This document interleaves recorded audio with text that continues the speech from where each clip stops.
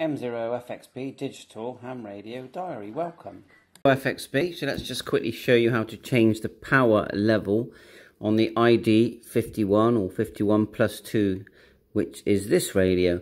So if you look here on the VFO button, in small writing you've got CLR, which is for clear, but next to it on the right you've got the word LOW for low.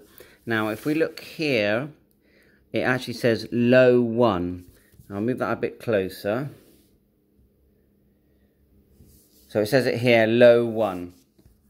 And that's the current power level setting. So let's change it. Hold down the low and just hold it down. And now it says low 2. We'll hold it down again. Mid. Hold it down again. And it's gone, and that means it's on the highest power level, which is 5 watts. Now there is another power level which is SLO, which I've just put it on, and that's super low.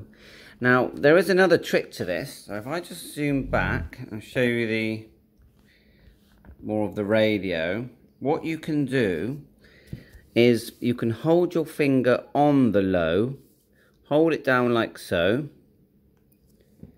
and you can actually turn the, I'll call it the channel change knob here. See that? We'll go to super low, which is the lowest. And now I'm going to tell you what each power setting is. So here it is at the manual. So super low is approximately 0.1 watt. Low 1 is 0.5. Low 2 is, am I reading this correctly? Let's start again. Let's start from the top.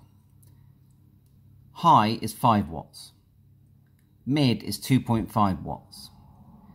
Low 2 is 1.1 watt. Low 1 is 0.5 watts. Super low is 0.1. So hopefully we get that right. So 7.3, I hope this helps.